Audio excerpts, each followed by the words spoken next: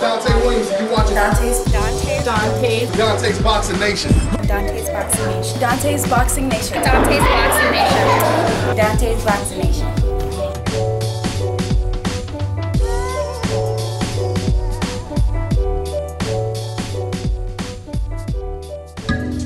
Dante's Boxing Nation, what's going on, guys?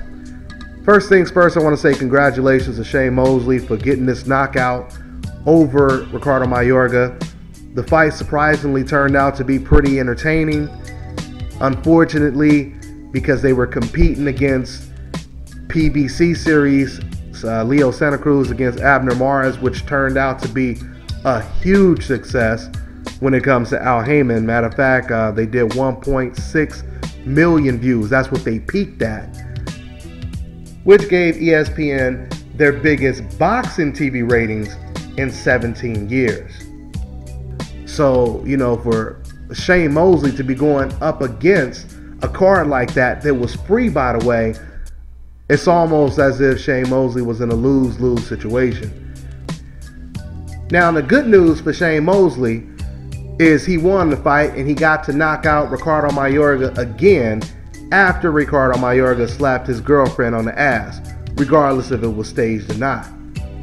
The bad news is I'm hearing that only around 3,500 people attended the fight. Now, according to Shane Mosley himself, he told the LA Times that he bankrolled this fight with $1 million of his own money. And in order for him to break even, he had to do at least 30,000 pay-per-view buys.